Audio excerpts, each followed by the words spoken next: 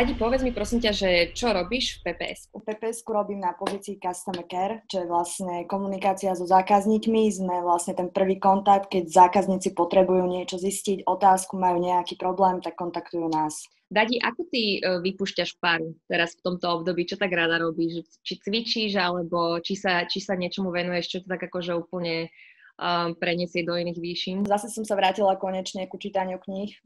Akože to je taká moja srdcovka, na ktorú som dlho nemala čas, lebo väčšinou vždycky pred koronovými časmi som trávila čas s ľuďmi. To akože je moja priorita, viac ako myslenie na seba, a teraz sa môžem konečne venovať aj čítaniu, kde vypnem a 6 hodín ani neprehovorím, ani nič iné neurobím, ale stojím pri tej knihe. Daj nejaký tip na knihu, nech sa inšpirujem. Jody Ellen Malpassová, nová kolekcia Slúbená. Máš ešte nejaké mety, ktoré by si chcela dosiahnuť, či už v pracovnom alebo v súkromnom živote? Určite mám mety. V prvom rade by som chcela vlastné bývanie, to je akože osobná meta, na ktorom pracujem momentálne. V práci chcem sa stále zdokonalovať, zlepšovať a uvidíme, kde ma to dovedie.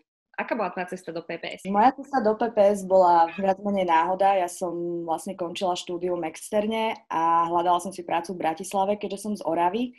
No a našla som inzerát, že dream job, že pracovať v hernom štúdiu, tak som napísala životopis, motivačný list, no a bola som prijatá na pohovor, kde ma vlastne vzali. Čo je najlepšie na práci v PPS? Jednoznačne kolektív. Každý sme na rôznych oddeleniach, ktorí máme rôzne a rozličné úlohy, ale spolu tvoríme jeden skvelý tím.